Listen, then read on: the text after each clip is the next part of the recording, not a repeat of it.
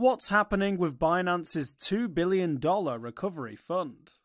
After the collapse of FTX, Binance enjoyed several weeks of glowing press coverage about its commitment to spend $1 billion on helping the crypto industry. However, it appears that the wallet in question still holds nearly $1 billion Binance USD and hasn't spent anything.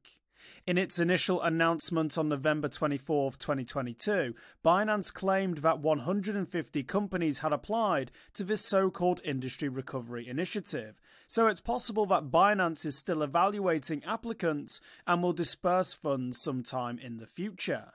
The exchange claimed to have an additional $50 million in commitments from other companies, including Jump Crypto, Polygon Ventures, Aptos Labs, Animico Brands, GSR, Kronos, and Brooker Group. Coincidentally, it looks like Binance.us is on the verge of acquiring Voyager Digital Assets for approximately $1 billion. That acquisition recently received one of the required bankruptcy court approvals and could close by April 2023. However, it's unclear whether it will be funded by Binance.com's fund.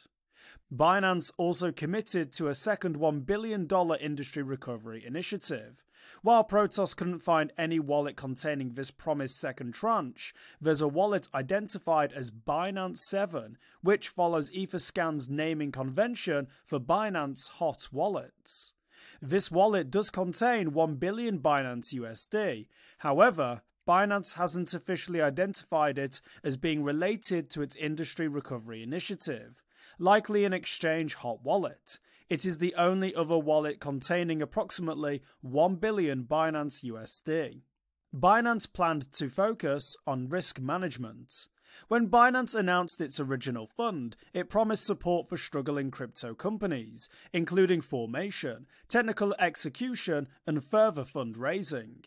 It claimed it would focus on risk management, the potential for innovation and long-term value creation, and viable business operations. The new fund appeared to be a response to FTX's bankruptcy, which brought the now-defunct exchange's acquisition blitz to a sudden halt. FTX had to back out of deals like the acquisition of Voyager Digital's assets and BlockFi. It also froze billions of dollars in deposits, including assets belonging to big digital asset companies like Genesis Global Trading. Binance looks set to follow FTX into the crypto savior business. Binance appears to have not used any of the funds it sent to the Industry Recovery Initiative, raising questions about its intentions. Of course, as mentioned, it is possible that it still intends to disburse funds in the future.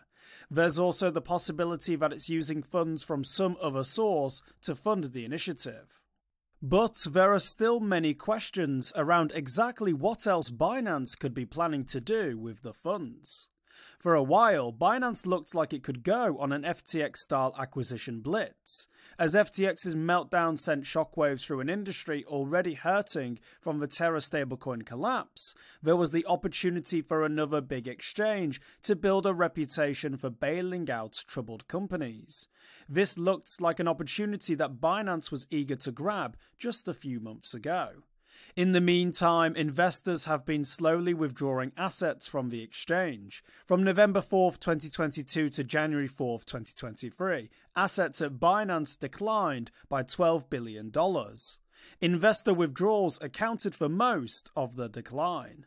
Champeng Xiao attempted to downplay the importance of these withdrawals. Protos has reached out to Binance for more information on the initiative and its related wallets, and will update if and when we receive a reply. For more informed news, follow us on Twitter and Google News, or listen to our investigative podcast, Innovated Blockchain City.